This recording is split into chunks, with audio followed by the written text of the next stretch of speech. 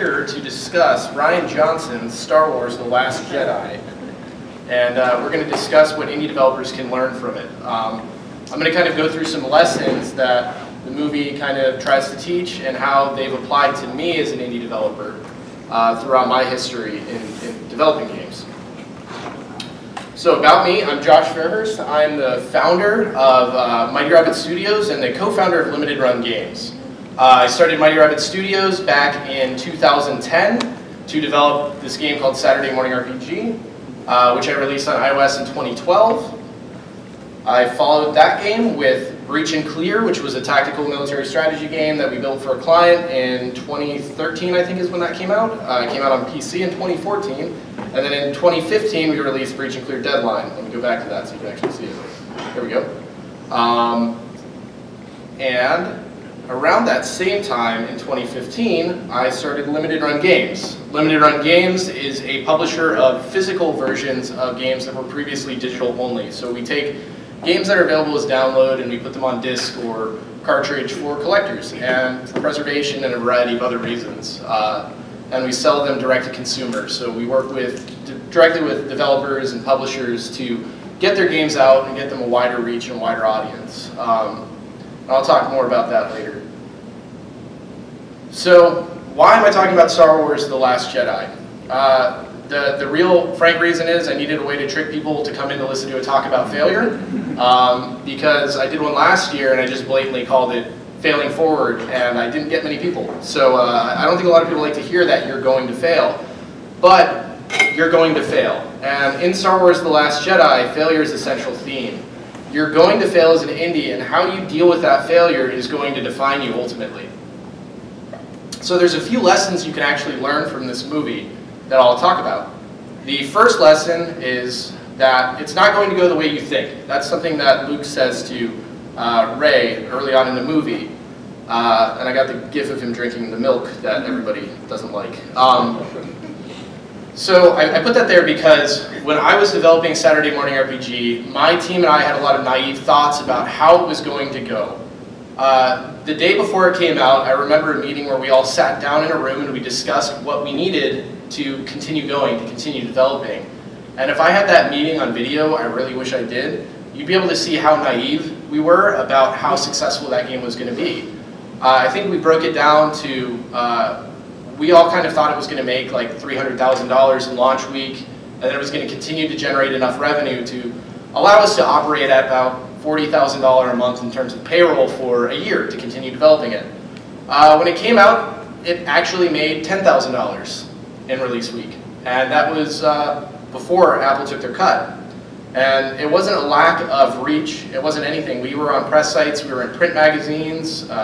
You could go into Walmart and buy a magazine with a cover story on the game, and it was featured by Apple. It was on the front page of the App Store, it was everywhere. But we did things wrong, and we failed pretty hard, and we weren't prepared for it. We all thought it was going to be massively successful. We thought we were going to walk away with hundreds of thousands of dollars, and that we were going to be able to continue crafting our games until, I guess, the end of our lives. But it didn't go the way we thought, and we were not prepared for that. And as a result, most of the core staff from that time left. I was left with about 4 out of the 9 people that were there. My co-founder actually left at that point because he couldn't afford to keep working for nothing, and the $10,000 we had earned on the game was not going to go anywhere. So one of the things that I recommend to anybody starting off on their indie journey is to not go forward thinking that it's going to be a success, thinking that you know how it's going to go, because it's never going to go the way you think. You have to prepare for so many different eventualities. You have to prepare to fail, you have to prepare for success, or you have to prepare to be somewhere in the middle. You need to have plans for all those different paths. Otherwise, you're going to end up like me and you're going to be caught completely off guard. Lesson number 2, and I mean this kind of ties in with that, is failure. Failure is a great teacher. You're going to learn from your failures. It's not a problem to fail. It's only a problem if you don't recognize that you failed and try to learn why you failed and correct that. With Saturday Morning RPG, we went back and looked at how we had failed and what caused that failure. And really, on a hard look, it was pretty clear that we had made some bad decisions in terms of the model that we had chosen for the actual app. It was free to play and you could buy future episodes. We had made a terrible stab at episode 1 because the game was episodic. The first episode was free, and it's actually garbage. I'm willing to admit that right now. The first episode is very non-representative of what the game is. The second episode is so much better, and if we had just kind of shipped with that forward, we would have avoided a little bit of that failure. And that's not entirely everything, but we were willing to take a look at the game and analyze why it was a failure, rather than kind of stubbornly say, it's not me, it's them, they don't understand it. Because a lot of indie developers will do that. And that kind of leads me to lesson number 3. I'm kind of burning through these, so I'll try to slow down. We've only got 5 lessons. This quote from the movie I really like. Let the past die, kill it if you have to. That's the only way to become what you are meant to be. When we had Saturday Morning RPG fail, we did not give up on it. We continued working on it until this very day. Next week it's coming out on Nintendo Switch. Because I am delusional and will not give up on trying to make that game into a success. But I'm practical enough to realize that I shouldn't be doing this, that I should be killing it, I should be letting it die, I should be leaving it behind and moving on to other things. And to some degree I acknowledged that and had my whole team move on to other projects immediately after Saturday Morning RPG. I kind of held on to it as a passion project at that point. I kept developing it, thinking that my time wasn't worth much, so I could just keep putting my time in it. But if I go back and kind of look at the opportunity cost, what I could have been doing instead of doing Saturday Morning RPG, I'm hundreds of thousands of dollars in the hole on this game. And the first release indicated the success it was going to have everywhere. Critics were going to like it, but it wasn't going to catch on financially. So since we put it out on iOS, we've also put it out on Kindle Fire, Ouya, GameStick, which nobody's ever heard of. Terrible platform. We made like $15 on that. We put it out on Steam. Did alright on Steam. Did okay on Steam. PlayStation 4, which facilitated a physical release through Limited Run, and Vita. And the physical releases were actually kind of the closest things in terms of getting us back to a point where it was profitable, but we're not there yet. And Xbox. And we did a Wii U port that's canceled because certification was ridiculous on Wii U. But we never killed the game. We never let it just completely lie where it was, and that held me back. It didn't allow me to become what I was meant to be, because there's so many other things that I could have been developing at that time. I could have been assisting more heavily with Breach and Clear and made that into a better game, or worked on Breach and Clear Deadline and tried to focus on making that a better game, some of the other stuff that we put out. But I was so kind of engrossed in this act of trying to revive Saturday Morning RPG from the dead that was never going to happen. And this isn't exclusive to me. I started developing indie games back in 2010, so I've kind of seen mobile gaming at its peak. I saw a lot of developers that had huge, massive hits, and those guys are kind of gone now because one of the things they'll do is they're kind of expecting their follow-up game to echo that success. And that rarely ever happens. You can't count on having a success and then seeing that success spur other successes. It's not always going to be that way. And what will happen is these guys will get hung up on that second game thinking that it was them, not the game itself, because the first game was a hit, surely this one should have been. And I've watched several companies that I really admire drive themselves out of business because they wouldn't drop that second game. They wouldn't let it die and just move on to something new. And I'm seeing this with a game that my friends have developed that came out on Steam that they're kind of still stuck on. And it's a fun game, it's a good game, but it didn't catch on in the market. And I think they still harbor belief that it could, but I really don't know if it ever will. So I feel like they're kind of going down that same path where they're not going to survive because they're going to be focused on this thing that they won't kill. Lesson number 4, even when all seems lost, there's still hope. So the movie ends, and this may be spoilers, but with a very small amount of the characters left. The main group, the rebellion, is kind of in tatters. There's like a handful of them left to fight back a giant empire. And rather than just give up there, they vow to continue to fight.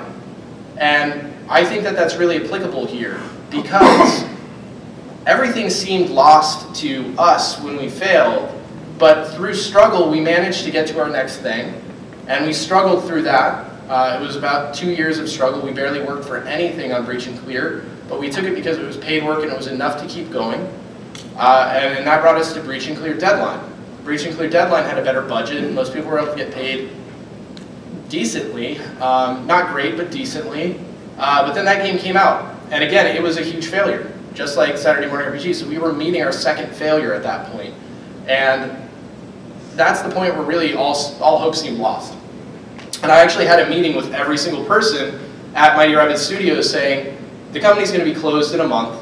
Just prepare, start looking for other jobs. We're going to be out of business. I had everybody sitting around our main room in our old office in Cary, and I told them, just get ready. We're going out of business in a month. We had $10,000 left in the bank account, no options left for paid work. It seemed like everything was dead and everything was going to go away and we were never going to be successful. But I had this one opportunity. We had put Breach and Clear out on PlayStation Vita. Our publisher didn't care about PlayStation Vita. They said, take the game, put it out there, we don't care, you can have the revenue from that. Digitally, it had made $10,000, not enough to be worth anything. I mean, the $10,000 that were in the bank account was from the digital version of that. And I just took a Hail Mary and decided that I would put that game in a physical form and see if it would catch on with consumers. I would take it, put it on a cartridge, package it up as a boxed product, and sell it direct to PlayStation Vita collectors. And if that was successful, that would save our company. So I spent all the last money that we had in our bank account, every last dime on that. Took a loan out against my house to fund the development team to let them keep going while we waited for those physical products to arrive. And if they didn't sell, I was going to lose my house, probably end up divorced. I would probably be in a very sad state right now if it had gone wrong. But thankfully, through some help from Douglas, who's one of my good friends that helped me with that, we really marketed the game and found an audience and found a niche. And when we put that up to sell, it sold out in 108 minutes. And we were looking at $30,000 to $60,000 in revenue in 108 minutes. And that brought everything back from the dead. From there, we were able to spawn into working with big companies like Epic and Oddworld on bigger games and doing the same thing, taking their digital games, making them physical, and bringing them out to consumers. And at this point, we're actually hitting about $1 million to $2 million a month in revenue. And we went from $10,000 in the bank, everything about to close, worst case scenario possible, me telling people they're not going to have jobs, to insane success in the course of 3 years. And if I had just given up at the end of Saturday Morning RPG when that came out and that flopped, if I had just given up there, I would never be where I am now. If I had given up after the success or the failure of Breach and Clear Deadline, there's no way I'd be where I am now either. Everything really seemed like it was lost at that point, but there really was still hope, and I think that everybody still has that hope. You just have to find your way to get there. I think there's success for everybody, but there's going to be a lot of failure leading up there. Don't let that failure color your opinion on how your future is going to go, because failure is not going to define your later success. Lesson 5, this one's just kind of an easy one to throw in. It's not as poignant as any of the other ones, but it's something that I've seen throughout my career, is every time we release a game, we rarely ever meet the expectations of everybody. You will never have everybody be happy. There's always going to be people who hate you. With limited run games, I get like the most vitriolic stuff spewed at me every time we release a game and somebody misses it. We've gotten expletive-laden tweets. We've gotten customer support tickets where somebody called Emily a walnut, which I don't even know what that means. They just hate. There's so much hate out there, and you have to prepare yourself for that hate. And I put that in here for The Last Jedi because, I mean, honestly, to me, the movie is perfectly fine, but everybody seems to hate it on the internet. Everybody on the internet seems to hate it for whatever reason. They just hate it. And you know, I don't think it's the greatest movie in the world, but I thought it was okay. I thought it was fine. I don't think that there's any reason to say that it destroyed my childhood or any of that stuff. And I feel like the director got death threats and all sorts of other crazy things because of his decisions with the movie. And you're going to see that a lot in games. If you have ever looked at the community for a first-person shooter, if they change the stat of a gun by 0.1, so that it does 0.1 less damage or whatever, which might mean that like it takes a third of a second longer to kill somebody, they'll like explode on Twitter and call the developers like the worst things possible. It's absolutely vitriolic out there, and people are going to hate you. So prepare yourself for that, because that's a very real thing. And that's pretty much all my lessons that I have from that. And again, I think I burned through it, but I really thought that they were kind of important lessons for indie developers to know, and anybody that's hoping to go into indie development, because you're going to encounter failure. I think so often we obsess on the stories of success. We see games like Undertale and Minecraft. These guys are making millions of dollars on one game, or Minecraft billions. And we think that's going to be me. We think that we're going to be that next success. But in reality, you look at Steam, there's thousands of games coming out every week, and almost none of them are making more than $20,000 anymore. I mean, it's like absolutely brutal out there to actually have a success and to actually really get out there, but it's possible if you prepare yourself for it and you understand that more likely than not, you're going to fail. It's just a very important thing to know and understand, and I think a lot of people don't want to understand that. They want to be naive. They want to believe that they are going to be the next big success. But so often that's not the case. And so many developers I've seen throughout the years have gone out of business. A lot of the people I looked up to in 2012, 2013 are gone because they just never planned for failure. They never expected failure. And I think that's really sad because these were people that I really liked, that I really enjoyed talking to, that I admired, that honestly I was like starstruck to meet back then because I thought, oh wow, they have a game on the App Store making $1 million a month or whatever. But they're all gone now because they never thought that they would fail. They thought that they were bulletproof, and that backfired. So everybody just needs to plan for that failure and plan that it could happen. If success happens and you plan for failure, what's it really matter? It's like it's all the better if success happens when you plan for failure. But at least you plan for failure at that point. So that's pretty much what I have to say. That's pretty much my talk that I prepared. But I'm happy to answer any questions anybody has. I like answering questions, so ask away. Sure. Do you think an episodic release would work, and how would you do it? I think it used to work. I think back when Telltale started doing it, I think it was novel, it was fresh, and people were willing to stick around for new episodes to come. But I think more often than not now, people are waiting for episodic games to just release the complete edition. So like they don't even care that it's being like every month you can turn in for a new chunk. They're just waiting for it to all be there so they can binge watch it. So I feel like it's not really the model to pursue anymore. I feel like it's kind of, I guess, outdated with how much content's on the market. Like people would rather like get your game played in one burst and move on to the next week's hotness or whatever. Because previously, when Telltale was releasing the first season of Walking Dead or whatever, there was a lot less on the market. There was a lot less fighting for people's attention. So if they put out episode 1 and said come back in a month for episode 2, people would. But I don't think people are as willing anymore because their attention spans are short and they want to just go back to PUBG or whatever they're playing these days.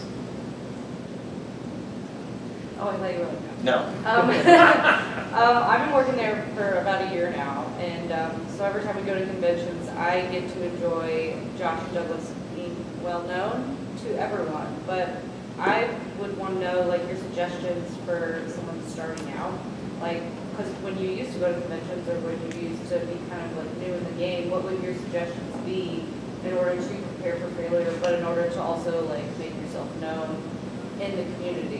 What were the steps that you would take or suggest to take if you're new in the game? So if you're new, the most important thing, and this is something that I used to talk about a lot in some of my other, like my indie success panels that I used to do, networking. You got to network with everybody, meet everybody you can. You never know who's going to be where. If somebody had met me at ECGC in 2010, it would have been like, oh, that's just that guy from NC State or whatever, that NC State student just walking around completely unimportant, like, I don't need his business card, he's never going to be anything. But now, I'm significantly more important than I was. I don't want to be like egotistical or anything like that. But I have a large network now. And if you had taken the time to meet me and talk to me back then and kind of kept up with me throughout the events that kind of preceded that, I became a valuable part of people's networks. And there's people that I have met that had good networks, like Randy Greenback is a good friend of mine. He has an invaluable network. He's been working in games since 1993, and he's super friendly, and he's an awesome guy. And he'll fight to the death to help you out and make sure you succeed. The only reason that we were able to find Breach and Clear after Saturday Morning RPG was Randy Greenback. So it was my network that saved me from that failure. So networking with as many people as you can, regardless of who they are, is incredibly important. And networking with really just like going to events and meeting people. Just do it as often as you can, because eventually people are going to know who you are if you just keep at it. That's pretty much what I'd have to say on that. I mean, that's the succinct way about it, is just network, because eventually somebody's going to be able to help you out and help you get where you need to. So how did... No, you first and then... Okay, cool. So how did you get funding and a team for your first game? So we started at an opportune time, not inopportune. I had just finished my senior game project at NC State. This was in May 2010, and there was an incubator starting up in the area called Joystick Labs. They were offering funding to indie developers on concept alone. So they would give you $20,000 solely for a good concept. And the guy who was heading it up at the time, Juan Benito, actually came to my senior showcase and saw the game that we had made and saw that our presentation was good and solid, and was so impressed that I was able to kind of convince him to invest in me and invest in my team, even though I had kind of another semester left to go of college. And through kind of showing off the game at NC State and doing whatever I could to network there, I managed to get into Joystick Labs and get that initial funding that allowed me to start building Saturday Morning RPG. Now, $20,000 sounds like a lot when you're first starting out, but it's not a lot at all. That's going to buy you like a Mac computer, a couple devices, and maybe pay for like a month of people, maybe, unless you're getting them to work severely under wage or for nothing like I was. But I was also working for nothing, and we were all kind of doing it just for the hope that we would build into something bigger. So it really wasn't a lot of money, but it was enough to start the company, and their belief in me was enough to make me believe in myself and believe that I could do it. So that was enough to get me on board and started. But Joystick Labs made a lot of kind of bad investments. I mean, you can't predict these things when you're making investments, but some of the people, like one of the guys was actually kind of like a serial con man. He did a Kickstarter called The Doom that came to Atlantic City. It was a board game that funded for $150,000, never went to print. He was also part of Joystick Labs, so he was in there. That was one of the investments they made because he didn't actually ship a game. There was these two Yale graduates that have gone on to be incredibly successful, but they dissolved their company and then reformed it, so they cut Joystick Labs out of all the money. So there's just a bunch of kind of bad investments, I think, that drove them out, and I think their last investment was back in 2011, but there's another incubator coming to the area. They're called like the Incubator NC, I think.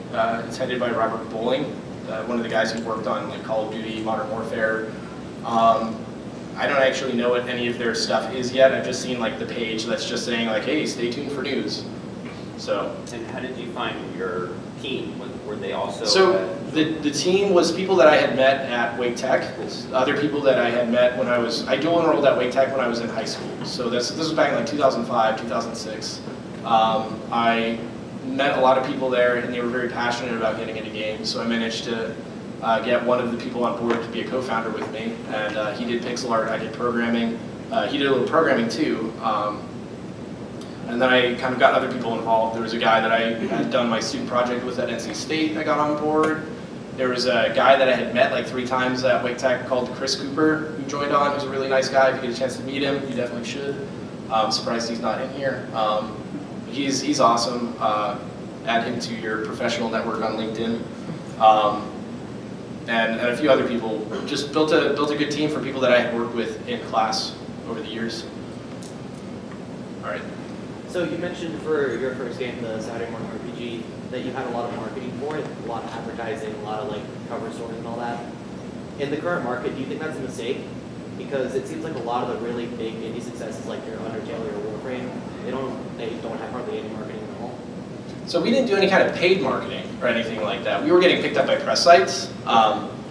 This was still around the time when it felt like press sites mattered. There was no Twitch, so like streamers weren't a thing, and like YouTube influencers were just kind of starting to catch on. This was 2012, so like I think that was kind of like the genesis of like PewDiePie and some of the other people doing Let's Plays.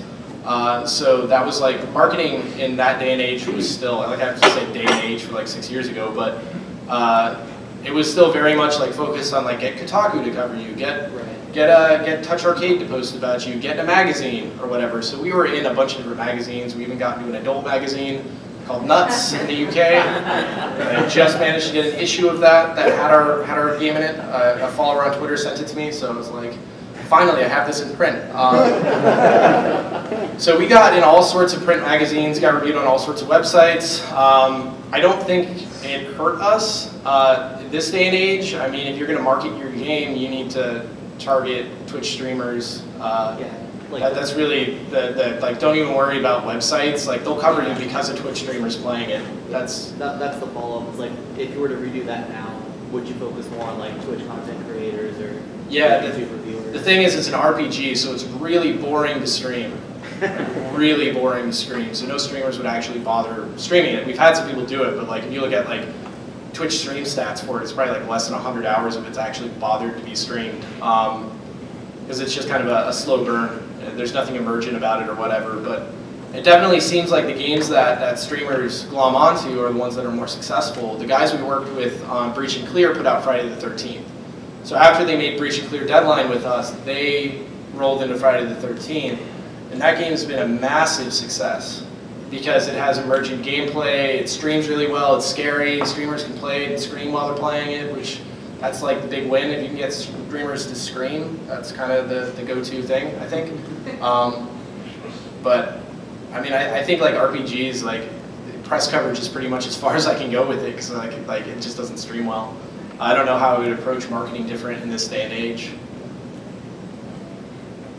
When you started at the incubator, did you have like a second job for extra funds on the side? I was actually selling things on eBay as kind of my extra income. So I would go around and find used media, like used games, used movies, whatever, and just kind of find whatever I could to sell on eBay and fund my development.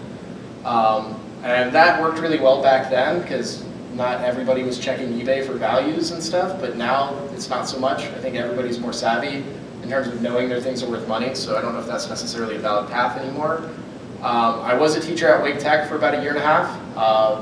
Right around the time I was starting limited run games, I took up a teaching job, because I actually took up the teaching job like the day that I sat everybody down at the office and said we need to we're winding down, we need other work. So I took the teaching job that day, and then I quit it a year later because limited run was so successful. I actually only kept doing it for about 6 of those months because I felt guilty about leaving them because their programming department was kind of, they were having a tough time getting a lot of teachers, and if I just kind of left in the middle of the semester, it would have been, I think, very disrupting. So I tried to get through my second year there, but just got so busy at limited run that I couldn't keep doing it. I think it's very valid to approach development while having a second job. I think that that's a perfectly fine way to do it because to build a good company, you have to start with the mindset of paying your employees before you pay yourself, which is what I did. I wasn't paying people much at the start. I think everybody was getting like $400 a month or something, but it was fine because I was getting nothing. So ultimately, when it came down to it, if anybody was unhappy with what they were getting paid, at least I wasn't sitting there getting paid far, far more than them. I wasn't exploiting anybody because I was doing the best I could for everybody on the team. So I would say that, like, if you have money, pay others before yourself, and that's how you build a loyal team.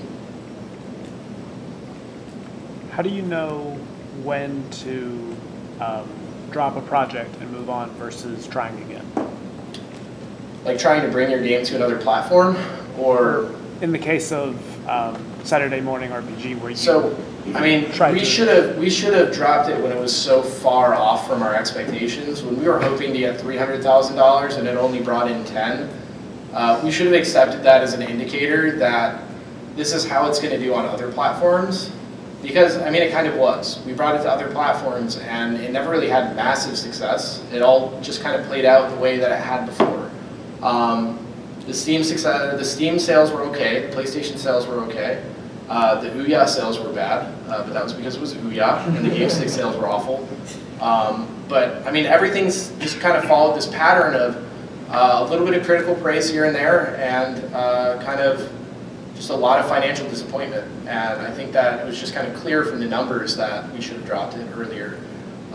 So I kind of feel like anytime you feel like, if it's in your head that the game should have sold better, if you're there thinking about that, and you're thinking, and that's like your primary reason of like, oh, I'm going to do a massive content update that's going to cost me tens of thousands of dollars to make, and that's going to save the game, that's a bad idea, because your massive free content update is going to play to the 10 people that bought the game, and you're just digging yourself deeper into the hole, because a massive content update never will generate new players for you, unless you have some miracle being some undiscovered gem that a Twitch streamer picks up and it revives you. But in that case, you can put game development on hold, and then if that happens, you pick the game back up. But I think it's pretty clear, if you just think about it, when you should stop developing a particular game.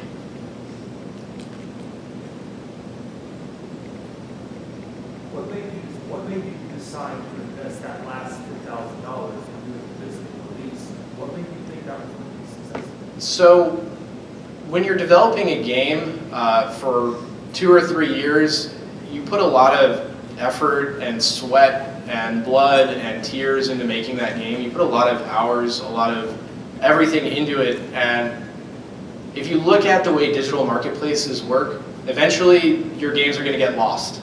Your games on iOS are going to get outdated by some kind of iOS update. Your game on Android is going to get outdated because devices in 5 years aren't going to be able to run it anymore because the OS is going to have changed so much. And on PSN, eventually, they're going to shut down PlayStation 4 PSN. Eventually, they're going to shut down Xbox Live. None of these digital platforms are forever. Even Steam, at some point, will be replaced by somebody else. There's going to be somebody else that comes along and takes that crown, and eventually, they're not going to be able to afford the content servers that host your games, and they're going to disappear. So, from my standpoint, I put so many years into these games that I wanted something that was a lasting monument to what we had put into that game. I wanted some physical preservation of the thing that we had put so much effort into. Whether it was going to fail or not, at least I had this thing that said I did it. And if I was living in a gutter because I lost my house and whatever else, at least I can mutter to people on the side of the road that I made this thing or whatever, and then they'll throw quarters at me into my empty Starbucks cup. So that was kind of the mindset going into it. At least people would know I was there. If I disappeared, at least people would know I was there, because you look back at the history of games, people remember horrible NES games. They remember the worst NES games out there because you can still get the worst NES games out there. You can still play them. But how many people remember the worst digital Wii U eShop game? Well, I know it's the letter, but oh, it's a meme run. Yeah. And so people do remember it, but I don't think that 20 years down the line you're going to get videos of a YouTuber playing meme run on their hacked Wii U or whatever. If there was a disc of it, I think they would go back and play it. They would remember that this horrible game existed. So I just kind of wanted a legacy for my game. So it was kind of a selfish thing. And if it worked as a revenue generator, it would save the company. So I looked at it in that mindset, like there's a 50-50 chance I'm either going out of business, but at least I have this thing, or it's going to sell well and save the entire business. When it came to like releasing, you had a lot of physical releases for Vita. I know that like your guys' work on releasing things for the Vita kind of helped it stay alive for a little while, like for longer. So thank you for that. Yeah, the guy behind you is keeping it alive too, right there. All right. Yeah, he developed Valhalla for the Vita. Nice. So yeah. Did you ever like? I guess when the companies come to you, did you ever like say, hey, maybe we should have it on Vita, or did they already have it there, or something? Did you ever like consulted on what? Yeah, so there's some developers in specific that we've actually pushed to release Vita versions of their games that otherwise wouldn't have been on Vita. We've got a big one coming out soon that we pushed onto Vita, so that's going to be pretty nice when we put it out, because it's more content for Vita owners, and it's more cool stuff for the platform, because I like the platform. It's just, At this point, it has the power of an iPad 2, so you're not going to find a lot of developers whose games can work on it. At least, like, you're not going to get like a AAA game or something like insanely awesome, but it's still perfect for indie games. A lot of indie developers can still target the platform, so I like it in that regard. Why'd you pick the Vita as a platform? Because, like, releasing to Xbox and PlayStation. Our client at Gun didn't care about Vita, so they were just like, you can have it, because Breach and Clear was their IP, and they told us, like, you know, here are the platforms we don't care about, and it was Vita and Wii U. They're like, you can have Vita and you can have Wii U. And so we did a port to Wii U. Couldn't get it through Nintendo certification because their process was doing, if you've ever worked in games QA, there's this thing called a soak test where you leave the game on for like 30 hours to see if it does something weird. And Nintendo was doing that in their certification process, and Breach and Clear would crash 1 out of 10 times if you left it on for 15 hours and then tried to play a mission. And it's like, how do we replicate that in-house and fix it? Couldn't, so we just gave up. Then that's really just us being lazy probably, but we looked at the numbers on Wii U in terms of the people that were still on the platform, and it just didn't make sense to be like, yeah, let me throw $3,000 or $4,000 into this. But on Vita, we kind of felt like the certification process was smoother for us, at least. We weren't getting like crazy bugs back. We were just getting like silly things like, hey, you're not using the right term for the cross button, which is what the X button is called. Everybody calls it the X button, but it's actually cross. So we didn't call it the cross button. And we'd have to change that, but that's like 2 seconds to fix. There's nothing nebulous there, so we're like, all right, this is the platform we're going to pursue. We released it there. And then I started bugging my account manager about doing a physical release on that platform. And managed to get Sony to drop their minimum order quantity down so we could do it, and the rest is history from there. So it's kind of fortuitous that our partners didn't care about Vita, because it worked out for us. They basically told us if we wanted to do Xbox One or PS4, we would need to completely update all of the graphics, and that would have been way more money than we had in the bank in order to pull off. On Vita, they were like, nah, we don't care. Just put it out the way it is, whatever.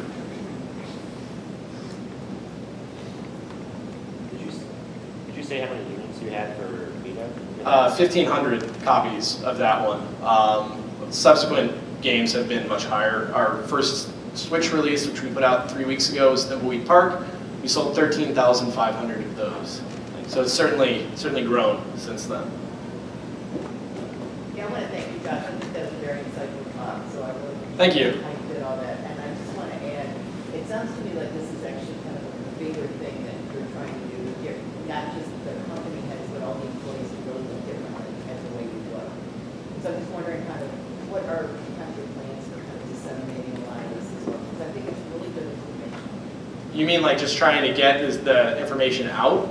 How do you Or it's a different way of thinking, you know, just looking at failure in a different way. How can, you know, and I love the books, obviously, but really, companies don't always think that way, right? So Yeah. That's your big thing. I mean, I just try to talk about it every time I can. I do an ECGC talk every year on failure. Some people who've seen me multiple times probably heard several of these stories like 3 times at this point. But ECGC is really the only conference, it's local, and it's the only conference that lets me talk about failure. I pitch talks to GDC every year, but GDC is far more interested in talking about the success, like how successful whatever game was. But when you look at success, how do you replicate success? And if you ask any developer why they're successful, if they're honest, they're going to tell you they don't know. They're going to say it was luck, it was right place, right time, whatever. But when somebody talks about failure, you can avoid the same failure if they tell you specifically what they think caused that failure. You can avoid that failure for the most part, or you can just kind of have a different attitude about failure. So I like to talk about it, and like he was telling me there's a workshop at GDC on failure, and I had heard that from Simon Carlis as well when I complained about not being able to talk about failure. He was like, well, you can talk at this workshop, but I feel like there needs to be a wider reach for failure at GDC than they allow. They don't give it a very good platform because they're more concerned about having somebody who's a big success up there talk. I might actually be able to now that I'm running limited run and they're familiar with it. They might be like, oh, now this guy's relevant, because previously they were looking at me, they're like, oh, he has 100 followers on Twitter and his games like have no reach or whatever, so he's not exciting. But if I try again, I might be able to talk there. But really my goal is to just, anytime I can speak about failure, I do. I try my hardest to. I think it's great, so please keep running. Thank you.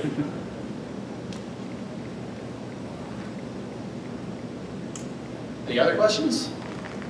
Or got one from Brad. So was this when you approached your employees and said, all right, we've got like 1 month left, $10,000 in the bank, and I'm thinking about, putting our game on Vita, was it your decision of telling them what you were going to do? Because you said it was more like a selfish thing, or was it, we're going to do a vote and... I mean, I had a lot of pushback internally, kind of saying, just pay us for the last month and close the door.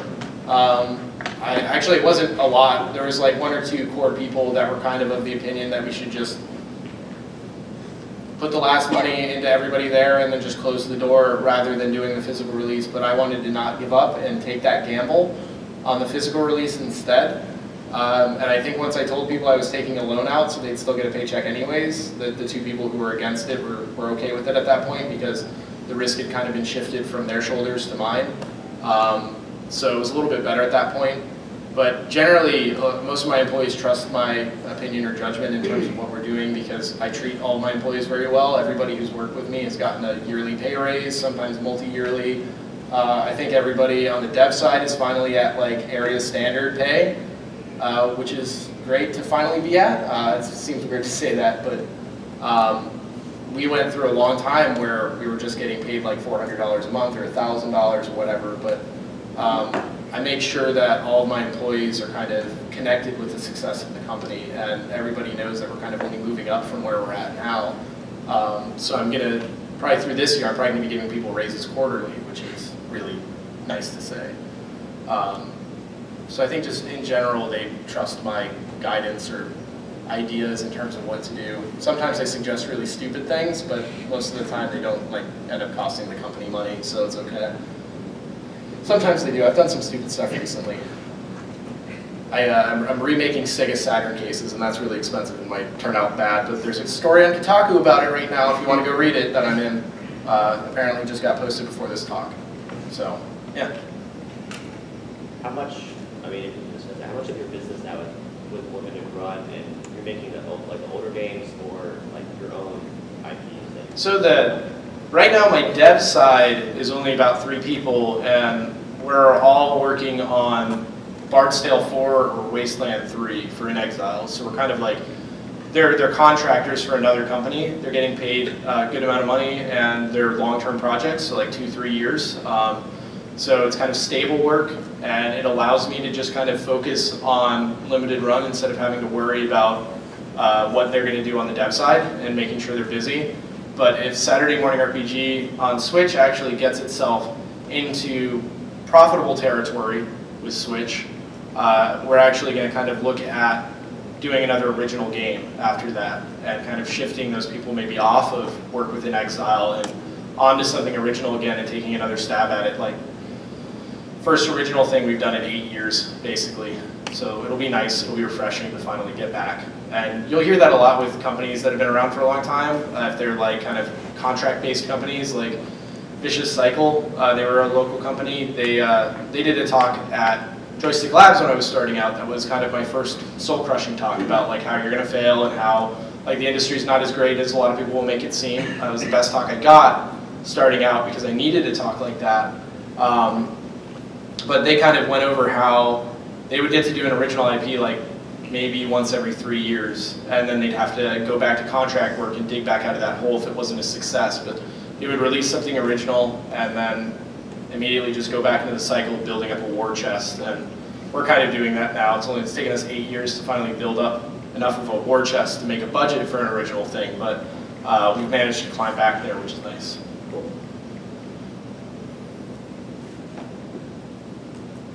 All right. Thanks, guys.